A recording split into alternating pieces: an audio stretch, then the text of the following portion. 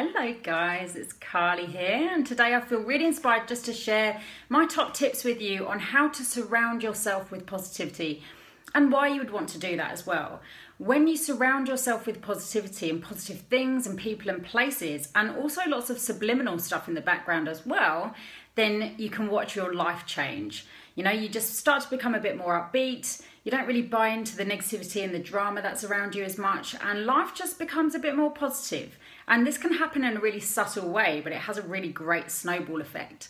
So the kind of things that I do, I'll give you an example of my kind of day, I suppose. So when I wake up, my alarm goes off at 5, and what it says on my alarm as I turn it off is time to meditate. So 5 o'clock I meditate, and I listen to Bob Proctor's Abundance Meditation. That's one of my favourite ones. There's other kind of subliminal affirmation audios that you can listen to as well. There's heaps of amazing stuff on YouTube. So just get that good stuff going into your brain. You know, 5 o'clock in the morning, I'm still pretty dopey and sleepy and don't necessarily want to get out of bed at that time. But, you know, when I've got all those gorgeous soothing things going into my head about how I want to start my day, then, you know, that gets me a bit pumped for the day. I have another alarm that goes off at 5:30, and that alarm then says, today is going to be amazeballs.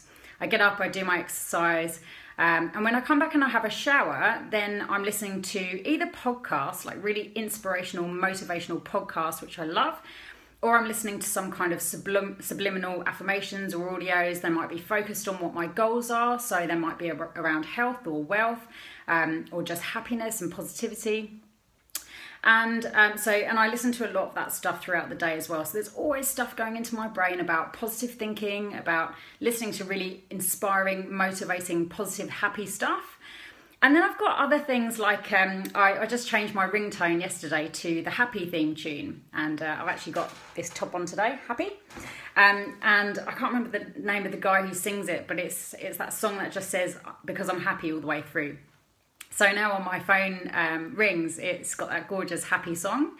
And I also changed my text tone as well to, I think it's off the movie Despicable Me, and it says, "It's so fluffy," which anyone who knows me knows how much I love fluffy things, and that's pretty much how I react when I see anything fluffy. You should see me at the shops, I'm a nightmare.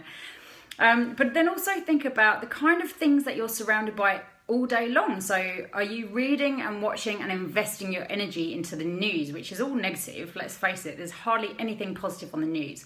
And you might not think that that really affects you, but it does. It's all going in here. It's all going in your subconscious all day long. So would you prefer to listen to some positive, uplifting stuff that's going to motivate you? Or would you prefer to listen to negative news that kind of bogs down your energy a bit? And then engage in that drama with your mates and talk about the news.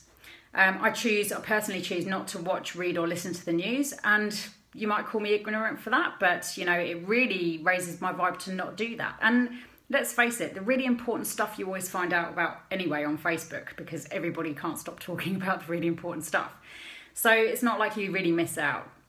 Other things I do, I wear bright colours. So got my pink happy top on today, got my bright yellow ring. You know, those colours really can lift your mood. Surround yourself with the right people, with people who bring you up.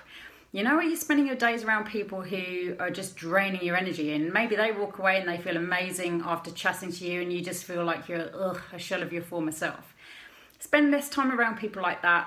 Guard your energy, protect your energy, and spend more time around people who just raise your vibe a bit, you know, those people who make you feel really happy and bouncy and fun, and, you know, that you can have a laugh with. Inject little doses of fun and laughter throughout your day, as much of your day as possible if you can. You know, and that will just keep you in a positive mindset, and just really be aware of the kind of things that you're reading, that you're watching, that you're letting sink into your brain all day long, and see if there's a bit of a theme there. I like to read, you know, positive, uplifting, motivating books, PDFs, audios, listen to audiobooks, you know, when I'm driving. So I do a lot of driving. We live quite far out of the city, so I'm always in the car. I'm a mobile practitioner with my Reiki. You know, so I'm doing a lot of driving all the time. So I choose to spend my driving time using what Tony Robbins would call net time, no extra time, where, you know, if I wasn't listening to anything, I'd be feeling like I was kind of having a wasted journey. So I choose to plug in my phone and I just listen to podcasts endlessly, podcast streaming, or I might choose to listen to affirmations.